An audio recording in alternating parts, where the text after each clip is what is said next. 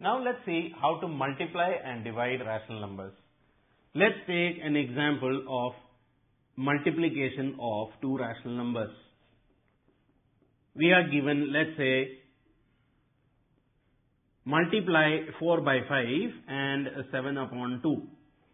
So here we need not take any LCM as in addition or subtraction. It's a simple case of multiplication.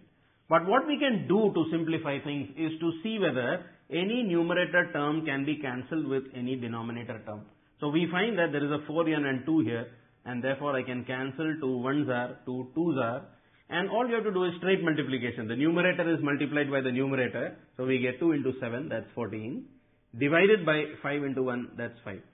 So these are two numbers. We could also get a number where we have 5 by 4 into 7 upon 2 into 3 by 8 and so on, where there are 3 or more than 3.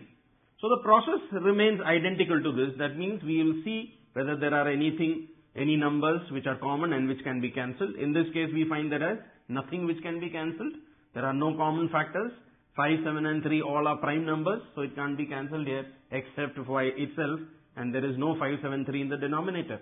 So what are we going to do? We are just going to multiply the numerator. So here we have 5 into 7, that's 35, into 3, and denominator we have 4 into 8, 2 is 8, and 8 multiplied by 8.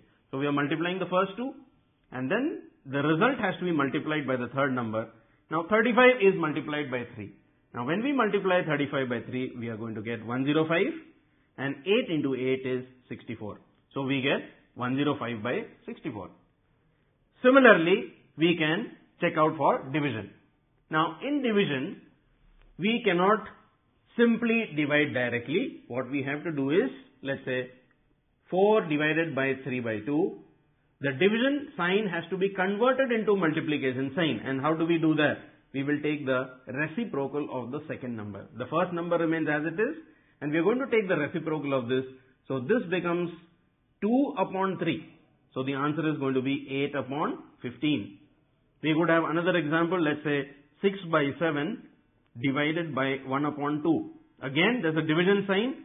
So this is 6 by 7 into, we'll take the reciprocal of the second rational number, it becomes 2 by 1. So the answer is going to be 12 upon 7.